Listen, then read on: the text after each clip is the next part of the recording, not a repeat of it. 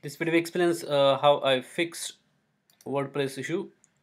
So what happens is that when you try to save any post or publish any post in the WordPress admin dashboard, what happens is you get this error, unable to update or unable to publish.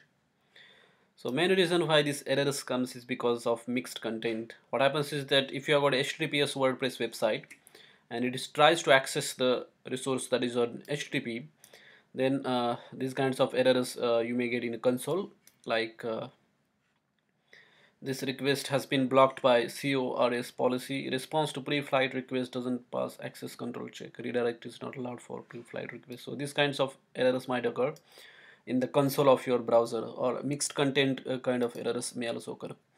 So why this occurs is because you are trying to access HTTP URLs from HTTPS website. So you can see that my website is HTTPS over here, and I'm trying to access HTTP within the web page.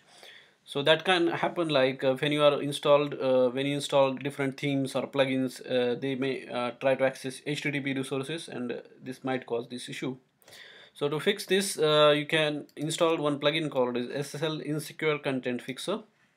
So you can see that I've already installed this plugin SSL insecure content fixer.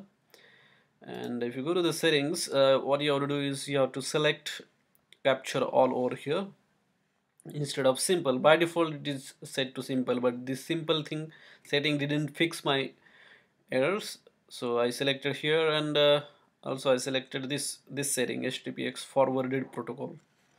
So since I was using Nginx as a reverse proxy, I selected this one, and then I saved my changes. After that, mixed content error went away and I was able to publish and update my posts or pages. Thanks for watching this video.